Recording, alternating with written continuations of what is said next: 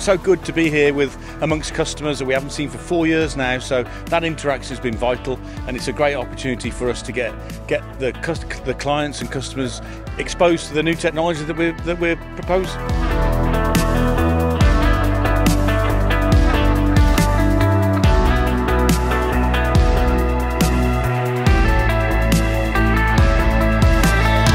Well, IFAT is for us, of course, the most important trade show we have in the world, and it's running really great. After these 4 years, we are the world's first producer of bringing a hydrogen fuel cell truck, which is totally emission-free, to the street.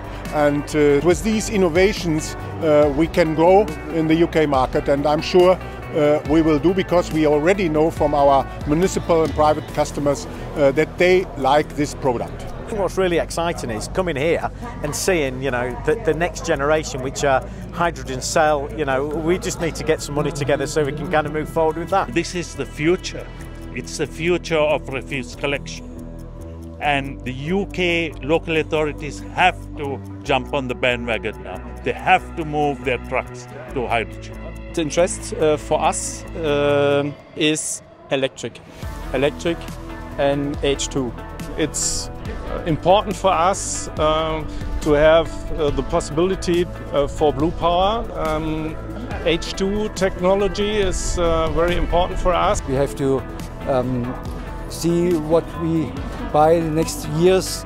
It's a new way we have to go for long years. It's the future technology. There is no CO2 pollution in the city area, and probably with the energy consumption and the energy storage system, the hydrogen will be the future technology, I think. We invest a lot of millions into these new technologies.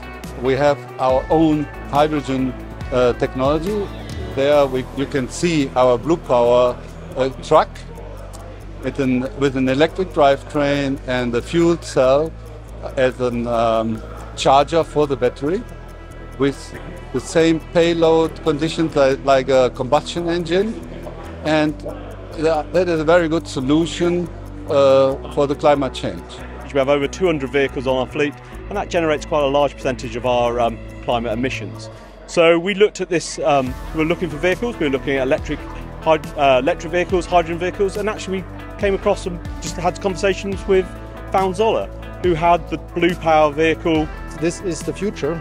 They are just talking about technical details, they want to know all the technical tiny things, so the main discussion is already done. We are no longer discussing whether we should go with hydrogen or not. This is done, this is decided.